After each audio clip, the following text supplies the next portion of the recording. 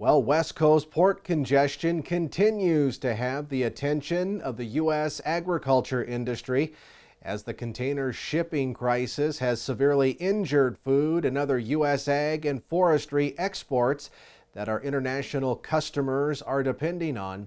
Jeff Van Pevenage is Chief Executive Officer of Columbia Grain International and says it's harming our U.S. economy along with the reliability of our farmers' shipments. There are over 70 agriculture groups requesting any tools available to our government be immediately applied to stem the current ocean carrier crisis. This has taken its toll on American agriculture. We're seeing carriers control capacity and charge unprecedented freight rates while imposing more fees on our exporters and importers and oftentimes refusing to carry U.S. agriculture exports altogether. He says Columbia Grain is watching this very carefully because it's affecting their ability to accept deliveries from farmers at their elevator facilities. But the telltale signs are when we are slower accepting deliveries from farmers because we're having a hard time getting it moved out of the country as well. So there becomes a backlog.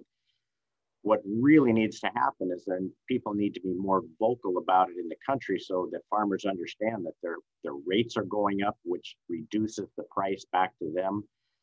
The timing is slower, which reduces their cash flow at certain times. Like others who depend on these very important export markets, Columbia Grain is joining others in calling for a solution sooner rather than later. We've been standing really strong with the coalition of agriculture partners to stop this supply chain dysfunction, and we're backing ongoing Federal Maritime Commission's probe of the shippers' behavior.